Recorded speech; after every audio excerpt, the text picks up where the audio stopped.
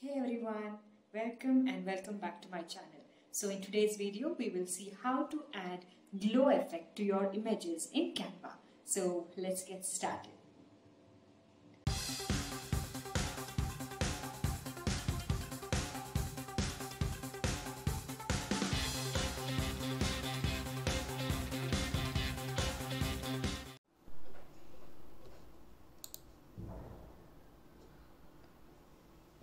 Yes, so here I am on the Canva page.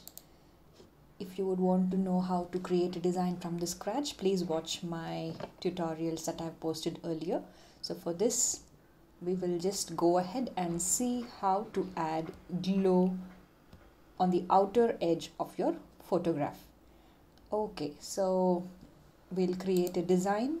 I will say YouTube channel art so that I will get a page to start adding on the things that I want to. Okay, so now I need to upload an image. So I have certain images right here, but if you want to upload anything, you need to click on this upload media button and import them into this section. Right now I'm gonna quickly select this picture. So this is the one that I'm going to apply the glow on.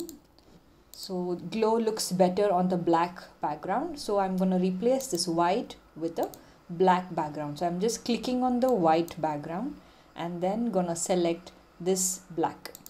Okay, yes. So right now I need to edit this image to apply the effects. So you need to click on the image, and on the top you will see edit image option right over here. Click on the edit image button.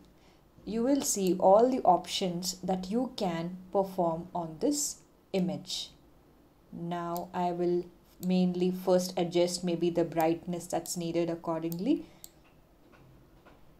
and first thing I would do later is remove the background. So there is option to remove the background of any picture that you upload onto the sheet. So I'm going to click on this background remover. It processes and removes the background. Do you see that? It is that simple. But I do not want these extra hairlines to be visible, so you can erase erase them. If you see on the left side of this section, there is a button called erase.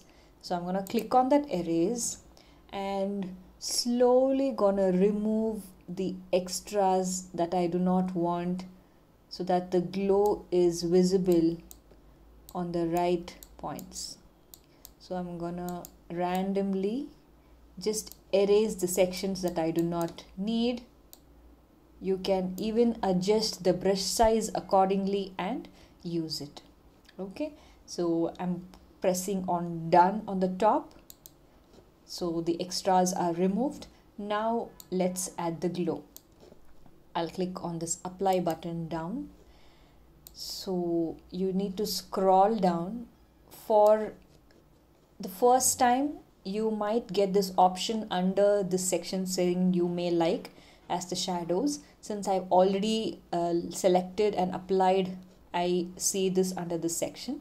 So just look for shadows, and if you see the options under these, you have glow, drop, page lift, angle and backdrop. So I'm gonna select the glow. Fine. Now I have selected, but it is not visible on the photograph because it is in black color. So if you again click on this glow option, you will see this color. I'm gonna click on the color, and since the glow is usually in the golden yellowish range, so I'm gonna select the document colors. I'm gonna choose the range where I get that glowy effect.